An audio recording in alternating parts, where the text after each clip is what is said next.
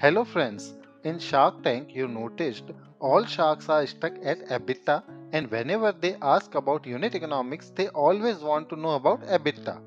So what is EBITDA and why it is so famous among investors? So guys, EBITDA is an acronym that refers to the earning of a company before interest, tax and amortization expenses.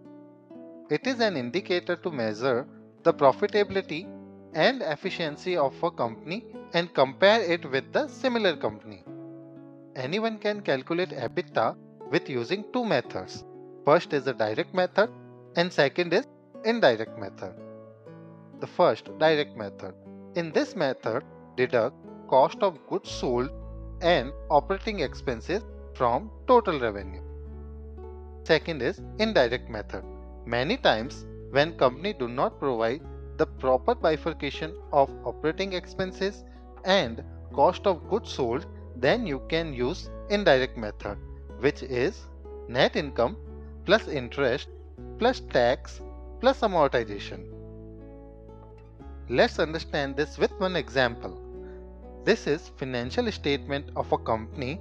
Its total revenue in 2018 was 15 lakh and net income was 13 lakh 94,000. The company wanted to increase the revenue and hence took a loan to buy inventory. The company's revenue was reported as 17 lakh at the end of 2019. However, the net profit of the company reduced to 13 lakh 59,000 in 2019. So, EBITDA for 2018 is equal to 13 lakh 94,000 plus 6,000 plus 35,000 is equal to 14 lakh 35,000, and for 2019 is equal to 13 lakh 59,000 plus 6,000 plus 90,000 plus 1 lakh 5,000 is equal to 15 lakh 60,000.